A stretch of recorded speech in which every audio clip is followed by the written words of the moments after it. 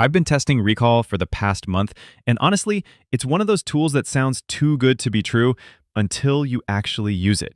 Everyone's talking about building a second brain, but most knowledge management tools just become digital hoarding. Recall is different.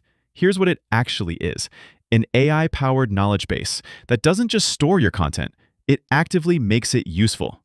You can throw YouTube videos, PDFs, articles at it, and it'll summarize everything while automatically linking related concepts you've saved before. The core feature that got me hooked is the automatic knowledge graph. Every time you save something, Recall extracts keywords and connects them to your existing content. I was reading about productivity habits, and Recall surfaced a connection to a startup interview I'd saved months ago, both discussing similar psychological principles.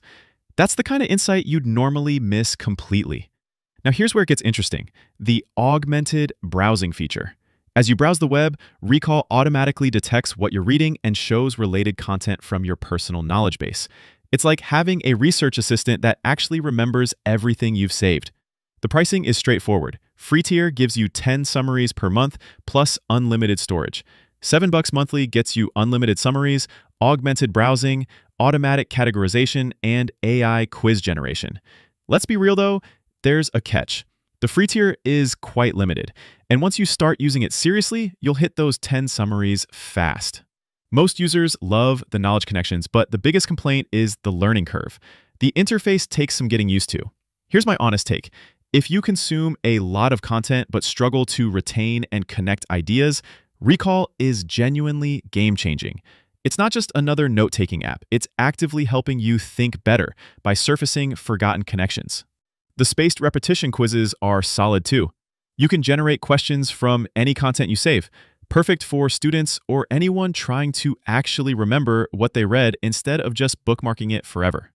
Bottom line, Recall works best for people who read extensively and want their knowledge to compound over time. If you're just looking for simple note-taking, stick with Notion. But if you want your research to actually connect and resurface when it matters, the $7 monthly investment pays for itself. If this helped you out, hit like and subscribe. I break down the latest and most talked about tools every week across finance, marketing, software, design, basically any niche you care about. Check out the newest review here or hit the playlist if you're still comparing. But hey, what's your take? Is this one a win or would you pass? Drop a comment. I'm always curious what real users think.